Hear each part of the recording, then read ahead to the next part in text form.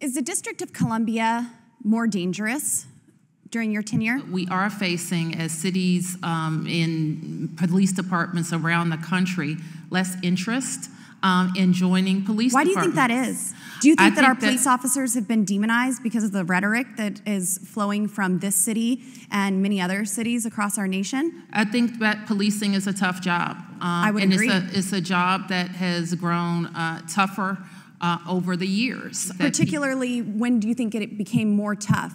Maybe when they were attacked for doing their jobs? Here. Well, so this is how we get defund the police signs around District of Columbia and advocating for this is advocate to incentivizing. defund the police. I'm seeing that crime is up, violent crime is up, homicides are up, police funding is down, police recruitment is down. Every day we approach any vexing issue in our city. But you know exactly what you need to make Washington, D.C. safer. You know that you need more police officers. You know that you need more funding. You know that you need policies that allow law-abiding citizens, thank you, ma'am, it's my time, law-abiding citizens to be able to protect themselves in their own home and defend them. Ms. Boebert, it sounds like you wanted to be a part of the culture war of the BLM 2020 riots rather than protecting and defending the police and the citizens in Washington, D.C.